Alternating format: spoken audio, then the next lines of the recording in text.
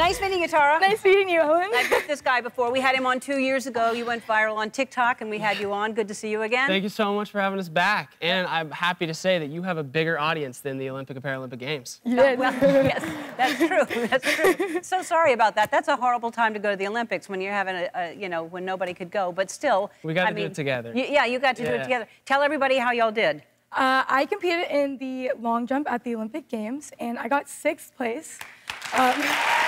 Thank you. I wish I did better. She kind of downplays it, but it's 6 out of 7 billion. Right. Pretty good number. That want to go to the Olympics. Yeah. All of them. Yeah. Yes.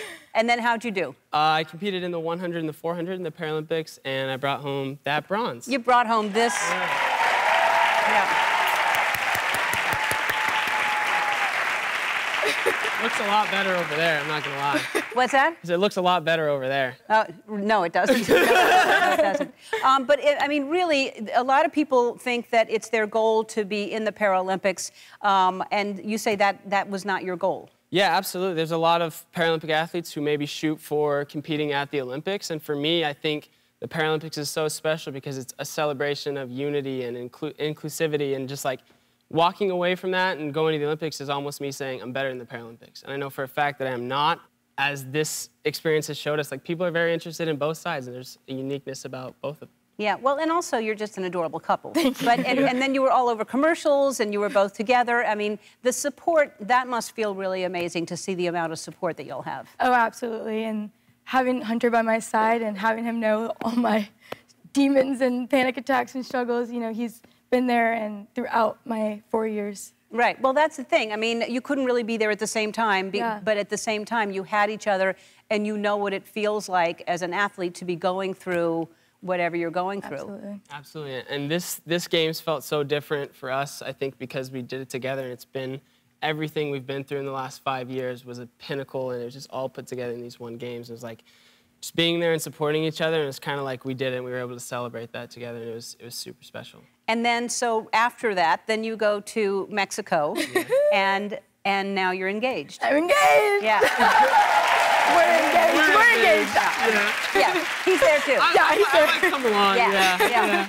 How did that happen? Well, we went to lunch on our very last day, and we got dressed up, super cute, on the beach, and then we went back to the Airbnb we were staying at, and he told me he had one more surprise, and I was like, you know what? It's embarrassing, but I had to go to the bathroom right before. And as I was walking to the bathroom, I actually saw like the teepee hut set up, and I just knew once I went to the bathroom, I calmed myself down. I was like, this is happening. This is really happening. I'm getting engaged. Oh my God. And then we walked out to the beach, and he asked me to marry him, and of course I said yes. But you didn't expect that at all? No, I mean, she planned the trip. I planned the trip. I planned to go to Cabo. I planned it in June so we could have something to look forward to after the Olympics and just after a season, and had no idea. But you knew you were going to do that? Yeah, no, I was very aware. Were you nervous? Oh, yeah, it's an understatement. Yeah, I mean, I was walking around Mexico with this ring in my pocket. I'm notorious for losing things. I kept checking my pocket. And, I mean, when we got back to the house and she's like, I need a pee, I was like, this is going great. This is amazing. That's the first thing I wanted to happen. So I sat out awkwardly waiting for her to finish. But in the end, it turned out amazingly, and I couldn't have asked for anything better. And it was perfect. Well, she probably runs fast, so she wasn't gone that long. She actually just jumps everywhere. Doesn't even run. All right, we have to take a break. More with Tara and Hunter after this. We're back with Tara and Hunter from Team USA Track and Field.